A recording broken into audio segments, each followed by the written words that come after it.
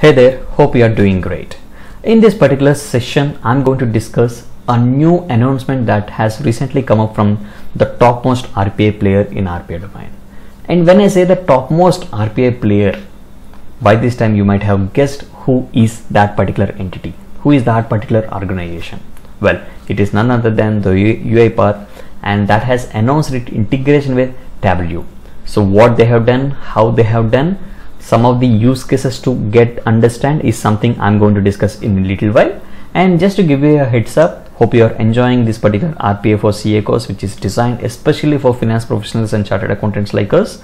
And before going to the new lecture, I'm just going to remind you that the recent amendment or the recent lecture edition, which is on skills that are required for an RPA functional consultant and RPA technical consultant. So this is something which you need to really watch, and once you watch that, please watch this particular new lecture as well.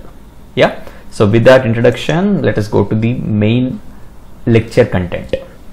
So well, this is the update from UIPath, and I'm at UIPath newsroom page.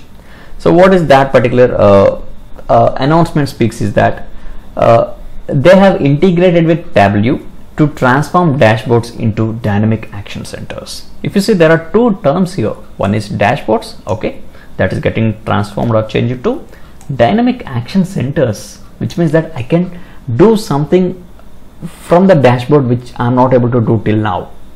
So what exactly is this? Well, so just to give you a brief introduction to the Tableau, hope many of you might be aware of this, but for those who are not aware, Tableau is a data visualization tool where we can play with the big voluminous data. Like we can create whatever charts we want, whatever diagrams we want, we can establish correlations, we can do some sort of heat maps, or kind of all these MIS things are done using this particular Tableau. Maybe the competitor to be named, that is Power BI, where some of you might be hearing it of. So what they have done is that they are transforming these particular dashboards into dynamic action centers, which means that a user like us can initiate some sort of actions directly from the dashboard screen instead of going to a routine SAP, routine Tally, or routine Zoho books, or whatever ERP that we are using. Instead of opening them to initiate some transactions, we can do them from these dashboards itself. Well, now to continue the same pace, let us go to some of the examples so that we'll be able to understand the broader picture. Well, so I'll directly take you through two examples to get you a better understanding, and then we'll think of how they have done it and what is the benefit it's going to provide us. Yeah, so these are the examples. Say for example, you want to order something, a particular product, because you are seeing some trend line and expecting that, okay, this is the product which might require some sort of supply at a later stage, maybe in the next week or next month, and you want to order after seeing that particular dashboard or after seeing that particular chart kind of thing. Okay, so currently what we are doing is, okay, we have seen this particular Tableau chart, okay, that is superb, and now what we are doing, on seeing that particular chart, we are going to our SAP and initiating the purchase request or initiating the reorder kind of module, so that that particular material will be reordered for so and so quantity. But what this particular integration or this particular flexibility is providing is that we can initiate such reorder requests directly from the dashboard. Isn't that amazing? Well, let me read out in the similar sentences that was from UIPath. For example, a supply chain analyst, on reviewing the inventory data in Tableau, can automate a purchase request for stock items that needs reordering directly within that particular dashboard. So this is something this particular integration is going to provide us. Yeah, hope you understood. So user can initiate these sort of actions directly from Tableau UI interface without going to SAP or without going to these particular RPA management consoles. Yeah, without going there, they can initiate either a bot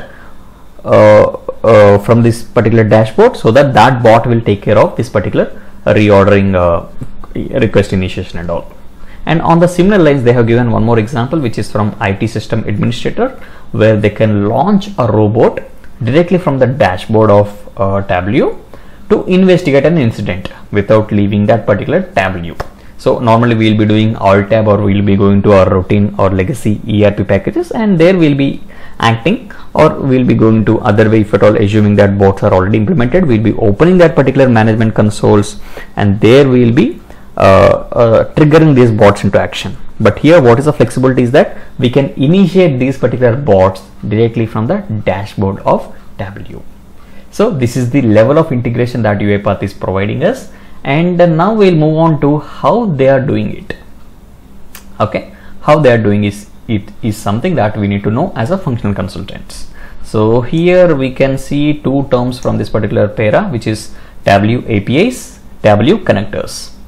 Well, so how this particular integration is going to benefit us, as well as how these two platforms are able to talk, is via APIs. So let me say you an example. Whenever we design some sort of a robot to prepare some sort of MIS, so in a routine way, how we will be designing is that we'll ask these robots to interact with that particular Tableau from the user level, just like the way we are interacting with the Tableau.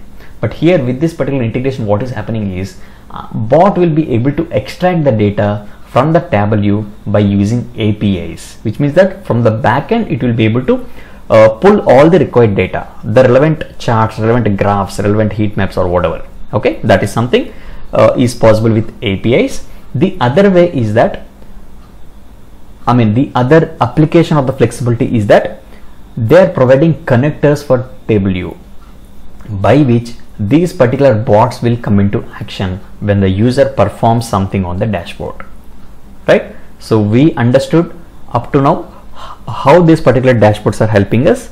With this particular concept of connectors, we are able to visualize how they are able to do it, correct? So through these particular connectors, they are able to establish a connection so that from the dashboard, bots are coming into action, or bots are getting triggered. Well, so those are the two technical things that we need to understand. And yeah, how a user will be programming it, how the user will be configuring it. Do we need to write some XYZ coding or XYZ scripts in so and so programming languages? No, absolutely not required. Again, UiPath has maintained its consistency in providing such a drag and drop experience, so that user will be able to create these particular process flows, create these particular bot design by simple drag and drop. So just like the way we are able to create a bot in the design studio, we can even integrate to Tableau using the same drag and drop options. Yeah, that is something they have clearly expressed in this particular para. So now how it is going to benefit us? I think by this time you might have already understood. We are not able to go to our legacy, we are not required to go to our legacy ERP packages and trigger these actions. We can trigger these particular things from the dashboard itself. Such a dynamic, such an intuitive features this particular UiPath is offering with this particular integration. Well, so the old style of going to other tab and going to maybe UiPath management console and initiating these particular robots, this all will not be there. Whatever you want, you can initiate from one dashboard. Well, so this is all for this new lecture. If you have any doubts, you know how you can contact me, and hope you are enjoying this particular course, and do not miss any lecture as I told. And this is 30th video that we are going to add in this particular course contents. Many more to come. Stay updated, stay chartered. Thank you, signing off.